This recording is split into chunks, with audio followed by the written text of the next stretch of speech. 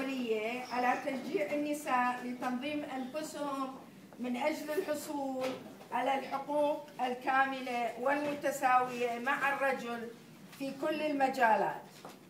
وتكوين جمعيتنا الفتية هذه هو جزء من هذا الزخم العالمي الكبير. ينعقد مؤتمرنا هذا وكما هو معروف لجميع الحاضرين والحاضرات عن الظروف الحرجة والاستثنائية التي تمر بها الطائفة المندائية عامة والمرأة المندائية خاصة في داخل العراق وفي دول الجوار والمهجر.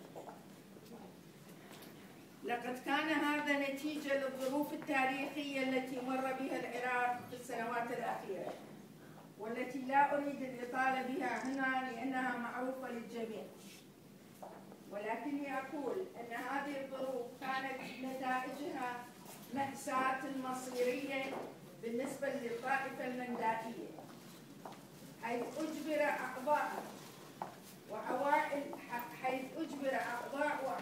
هذه الطائفة المسالمة على ترك وطنهم وبيوتهم ووظائفهم ومحلات عيشهم ومدارس وكليات أبنائهم واللجوء إلى الدول المجاورة ودول المهجر لإنقاذ حياتهم وحياة عوائلهم. كل هذا قد أدى إلى تغيير الواقع المندائي من طائفة صغيرة محتضنة لبعضها البعض ومتجمعة في بلد واحد إلى طائفة متبعثرة ومتفرقة في جميع أنحاء العالم. إن هذه العملية أخوتي قد أدت إلى انقسام الطائفة المندائية إلى أجزاء صغيرة في بعض الأحيان أعداد على عدد أصابع اليد في مكانات بعيدة عن بعضها، وهذا قد يؤثر في المدى البعيد وقد يهدد مستقبلها وقد يهدد دوامها وبقائها كطائفة. إنما تعرضت ولا تزال تتعرض له المرأة المندائية في داخل العراق بشكل خاص ونوع من أنواع الاضطهاد والعنف الموجه خصيصا ضد النساء من قبل المتطرفين بالاعتداء والاختطاف وأخذ النساء والأطفال كرهائن وكوسيلة للضغط من أجل تغيير الدين وابتزاز المال، وهذا معروف وموثق عند المنظمات العالمية. إن قتل معين المرأة في مجتمع كالمجتمع العراقي يتركها رهينة بلا حول ولا قوة.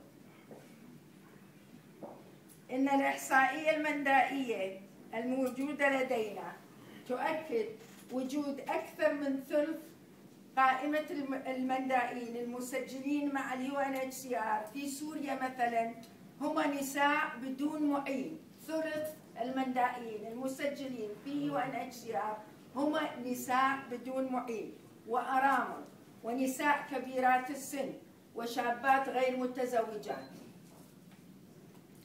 إن هذا الوضع الذي تعيشه هؤلاء النساء لا يحسد عليه، ولا يزال البعض في الانتظار رغم مرور 3 سنوات. إن كل هذا الوضع قد أدى إلى تغيير الواقع المندائي، إن هذه العملية قد أدت إلى انقسام الطائفة المندائية، وإن الحفاظ على سلامة وبقاء المندائية يقع على عاتق المندائيين اليوم من رجالهم ونسائهم وأولادهم في كل مكان. إن دور المرأة المندائية في هذه الظروف دور صعب، وهي الدعامة التي يستند عليها البيت المندائي، فدورها كامرأة مهاجرة تربت في مجتمع ذي قيم وتقاليد وعادات أخرى تختلف عما يتربى عليه أولادها في المدارس والمجتمع الجديد، مما يؤدي إلى توتر وتناقض داخل العائلة. وسيكون دورها الرئيسي في تسيير سفينة عائلتها إلى بر الأمان هو دورا أساسيا. إن هذا الدور لا يكمل بدون مساعدة الرجل، وأيضا مع الخبرة والتجربة والثقافة ومعاضدة العائلة، وأيضا مساعدة الجمعيات المدنية والاستفادة من الفرص المتوفرة في المجتمع. وهو أيضا يحتاج إلى وقت وجهود إيجابية. إننا نأمل أن وجود العائلة المندائية الكبيرة ومنها جمعيتنا هذه سوف يساعد على تخفيف هذه الصعوبات. إن الشاب والشابة